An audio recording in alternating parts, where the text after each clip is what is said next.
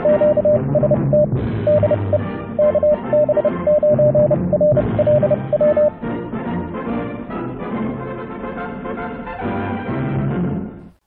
YouTubers and fellow hams. Well, today I'm going to be looking at a radio that was sent in to me to play around with and possibly do a review of. And what we're going to be looking at is this little guy right here. Now this is a RS-918 clone by a company called Recent over in China. And Recent is the radio division of the Quanzhou Ryzen Electronics Company. They're a Chinese company that makes a lot of portable radios, handheld radios, DMR radios, and now apparently are getting into HF with this little RS, well, they call it 978. Well, that must be a newer model. But they also had this 918.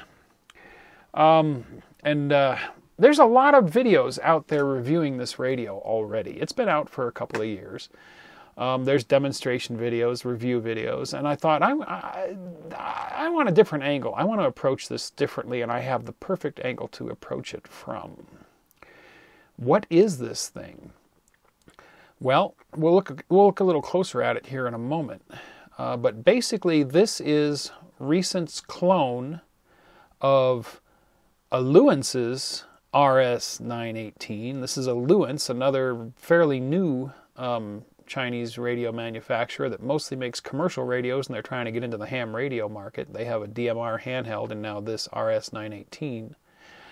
But they didn't design it either. It's a clone of an open source project called the mcHF.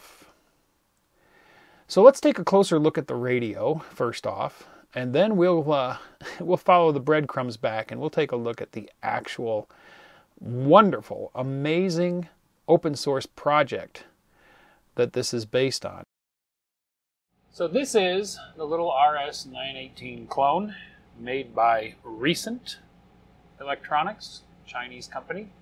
It is a clone of the almost identical radio made by Alluance. The package itself is fairly small, as you can see from my hands. It's not too heavy. I'd say it's about as heavy as the Yaesu FT8117, maybe just a little bit heavier. It's a solid steel enclosure. I mean, you really can't knock the construction quality of the enclosure. Up on the top or back of the radio here, there's a metal plate that acts like a heat sink. And you can tell that the voltage regulator is over in this area, because when it's just on and operating, this gets pretty warm. Not too hot, but pretty warm. Over here is definitely the finals. This area gets really hot. If you run this thing at 5 watts doing a digital mode, FT8, PSK31 or whatever, this will get hot enough to almost burn your fingertips.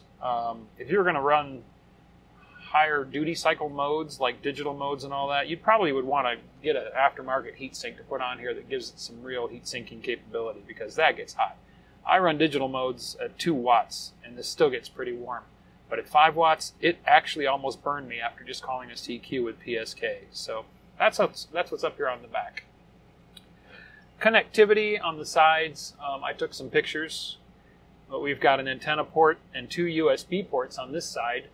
The regular USB port here is for doing firmware updates, and apparently they're going to incorporate a keyboard in the upcoming firmware to allow you to send digital modes directly from the radio with a USB keyboard. That'll be cool.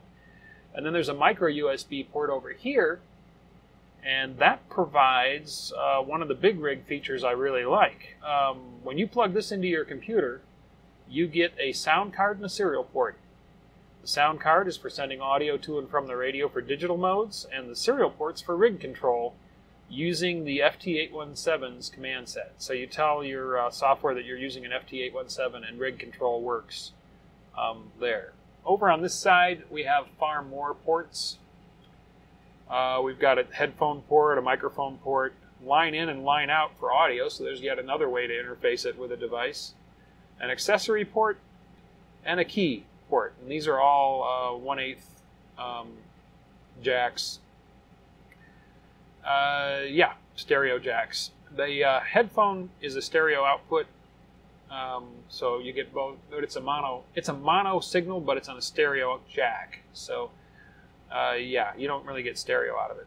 Anyway, the radio itself, front panel, is very minimal. I like that. The original mcHF, I think, had a few more buttons, but it's pretty much the same design. Nice color touchscreen. When we turn it on, we'll see a firmware shot that'll show that this is actually running the firmware developed for the mcHF open source project.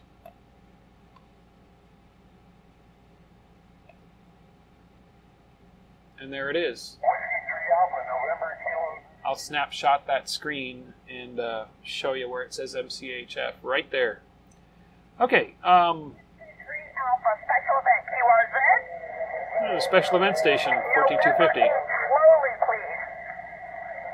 The audio's decent. The user interface is pretty well laid out, pretty easy to follow. These buttons have indicators that show what they're for. But like I said, I'm not going to get too deep into actually using this radio because there are many, many review videos out there that go through it.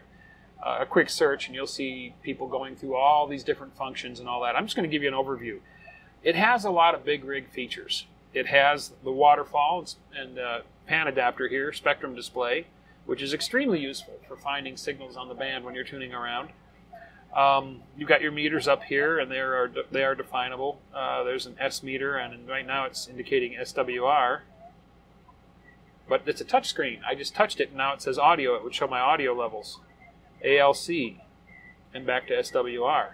So yeah, it's actually a touch screen on this thing. So you get a full color touch screen, you get a pan adapter, you get DSP. It has a DSP function in here for noise reduction and filtering. And the filters are completely adjustable from, I think, as wide as 10K down to 100 Hertz for CW. You can really, really define the filters.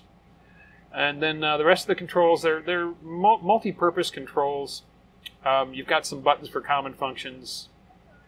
And then these controls can do other things like control pitch, the equalization, ALC speed, AGC level, audio level, RF gain, squelch, all those functions are there.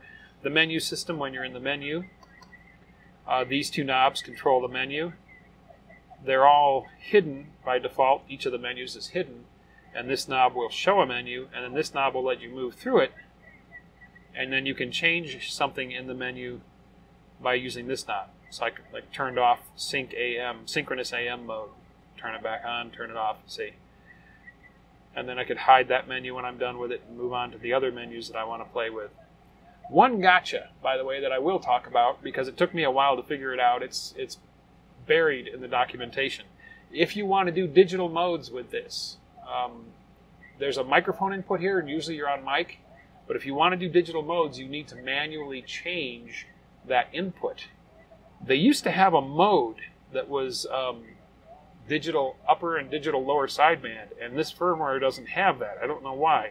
Modes, when you cycle through, it's in single sideband, CW, AM, synchronous AM with a 10K filter, another instance of AM, synchronous AM with a 10K filter. I don't see any difference between those two. And then FM, and then we're back to single sideband. So they don't have a digital mode here to choose from. If you want to do digital modes, you have to go into the menu, and it's under the touchscreen via menu, whatever that means. We'll show that. And the second item down is mic line select. Right now I've got it on digital. The options are digital IQ, digital, which is using the audio from the USB port over on this side, line in right, line in left for the two line inputs over here, or for the line input over here, or microphone. So you actually have to come in here and change that from mic to digital in order for it to accept audio from the USB port over here for modulating. So that's a little gotcha. It took me a while to find that. It's buried in the documentation, but that's what you have to do. And that's the only thing I'm going to talk about with operating the radio. Like I said, plenty of videos out there on operating the radio. What I want to talk about is, I want to talk about a lineage. Okay? This is a clone made by Recent, and it's a clone of an Alluance radio, which looks identical to this, but is also a clone. And they are both clones of the mcHF project. Let's go over to the computer and let's take a look at the source project that these are based on. This is the website of Recent that made this particular radio, and we're in the wireless devices section of their site, and as we can see, they make a lot of mobiles, probably DMR or family radio service. Well, I guess that would be domestic, so no, it'd be DMR, I bet.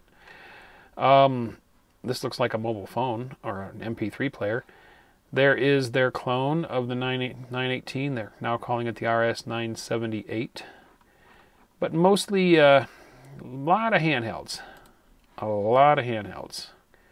DMR radios. And, oh, there's the RS-918. Here we go. There it is. So the other one must be a more advanced model, probably based on the more current hardware over on the mcHF site. They've got a linear amplifier here, 150 watt linear amp. These are definitely DMR radios or PMR, commercial radios. So yeah, that's Recent. They manufacture a lot of these that are probably not designed by them. Just guessing.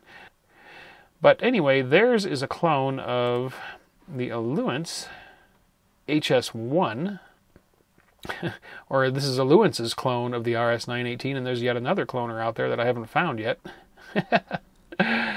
Alluance is a fairly young company. They have, I think, just the two products right now, a handheld and this guy. So yeah, their other product is this DMR handheld. But both of these are clones of the mcHF QRP transceiver. Now this is a project started by Chris M0NKA, I believe that's his name. Started way back in 2013, I think. December of 2013 was when he started producing this thing. You can see they've got all the blog entries here. And if we go all the way back to December 2013, we'll see this is where he is first building pieces and parts to mount things together on. Shows his antennas. I think there was another thing in here where he talks about the filters, his designs for the case over here. You know, so way back in December of 2013 is when this project was started, and currently it's quite phenomenal. It's a full HF SDR software-defined radio transceiver with all the big rig features that you'd see in more modern commercial rigs, like the spectrum scope, you know, and a touch screen. DSP filtering and processing for noise reduction and such. I mean, it's extremely ambitious, this project. And there is something I want to point out. Right at the very top of the page, we see this site is the home of the mcHF QRP transceiver. It's a small homebrewed amateur radio project. Firmware is released as open source, and most project files are released as well, with the only restriction of not commercial use, i.e. manufacturing and sales of kits or complete product. So he is forbidding companies to take this design and make a commercial product out of it. Pretty much exactly what Alluance has done here, and what Recent has done with their clone of it. So both Recent and Alluance have gone directly against Chris's demands on his original project. They're both making a commercial product out of this open source project. I don't like that. I mean, yeah, it's I guess a neat little hardware package, but it's not what they want. It's not what they're allowing here. I mean, that's pretty straightforward, you know. So I'm not going to concentrate on the actual hardware that Arthur sent me. Thanks again, Arthur. But I'm going to look more at this original project here, the mcHF. I mean, what you get in this is just as good as commercial radios. You know, the performance is great. SDR features are great. The built-in interfacing is smart. The USB sound card and serial port are smart. And he's still developing it. He's up to working on version 0.8 of the build.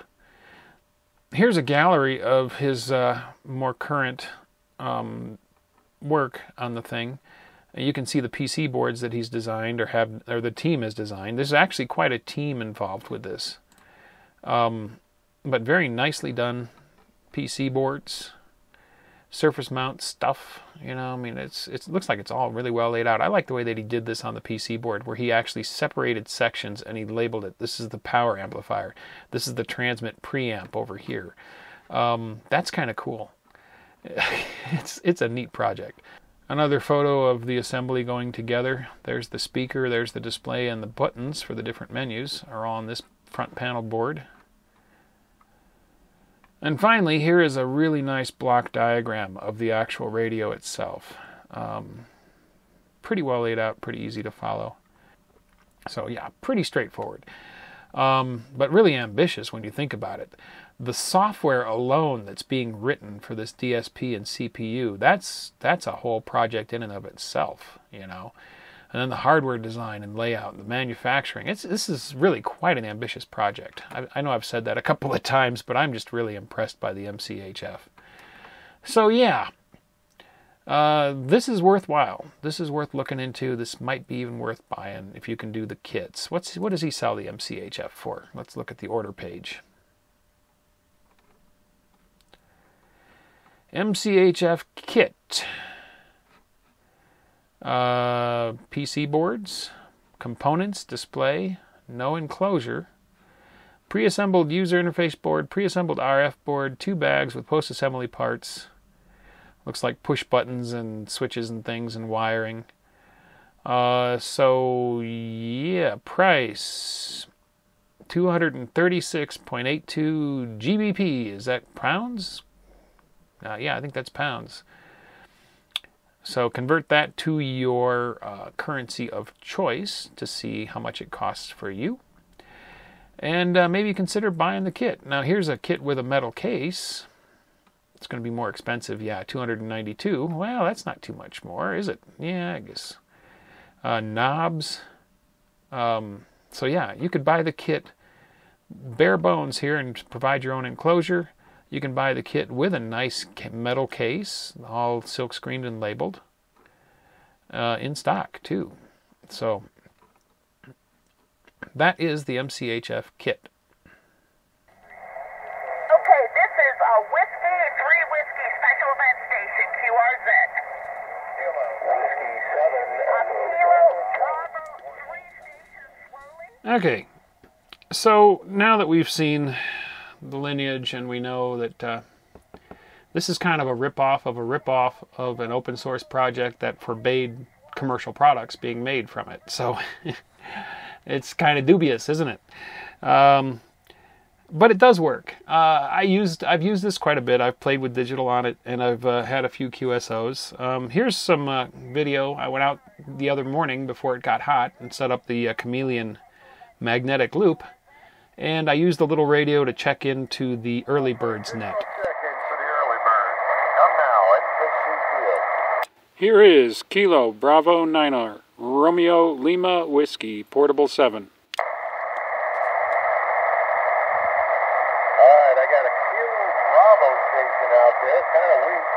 Anybody got a pickup on that station?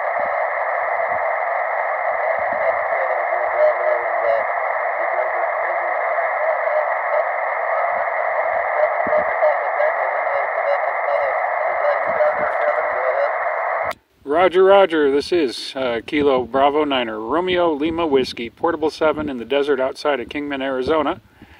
I'm outside today, running 10 watts into a magnetic loop. 10 watts into a magnetic loop. So I'm just glad everybody can hear me, or anybody can hear me. Over. Yeah, roger, roger. You're fairly light in today with Utah today. No copy direct up here into the seaport. But we did copy a little bit of that, Kevin. Anyway, when you're on the 17 land, and we hope that, I think I heard you earlier and tried to get back to you and couldn't make the connection. So with that, anything else there, Kevin? Negative. Just testing out this magnetic loop in this RS-918 clone this morning. So I'm glad I was able to get through. 73, everybody, have a good day. This is KB9RLW, stroke 7. Roger, Kevin. As always, a pleasure, my friend. And glad you made it in for sure. We got you on the payroll. And that last go-around, you were up just a little bit on the SDR, so I could stick it out a little bit better.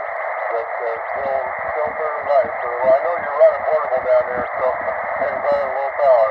Have a great day down there, Kevin. KB9 RLW, 67 Charlie Papa Tango. With that, we'll go back to net and 6 CCO, W7CPC.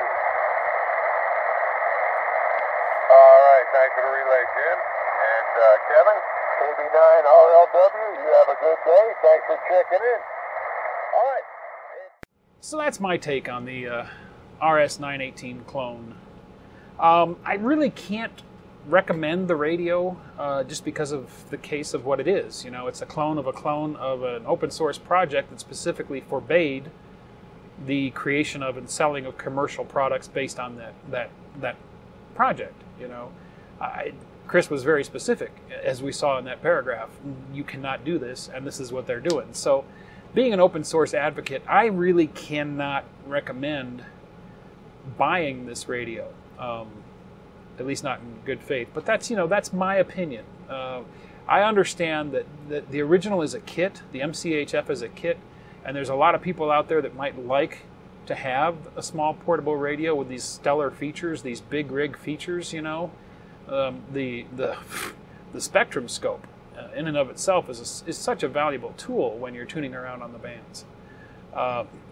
You know, so I get it that there's probably some people out there that really can't build kits. You know, they might have unsteady hands or be older or their eyesight is weak, and they know that they can't reliably build kits, and they want something like this, and they might choose to buy the RS-918 from Alluance or Recent, and I get that. But for me personally, I really can't recommend it. Now Arthur, the ham that donated this radio for this video, and thanks again, Arthur, by the way, greatly appreciated. It's been fun, and you know, honestly, I'll probably use it a little bit occasionally here and there, just to play around with.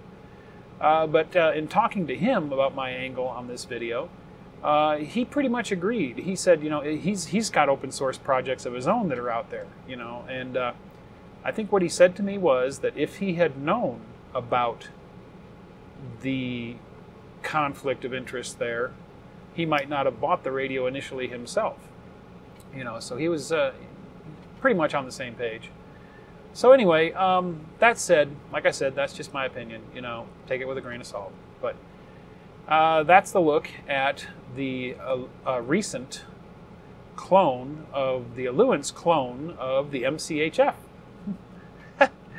Props to Chris and his team, by the way. I probably have already said it a couple of times, but that mcHF is one heck of a project. That's incredibly ambitious, incredibly well executed, phenomenal kit project for a ham to produce. I'm thoroughly impressed with it. You guys rock.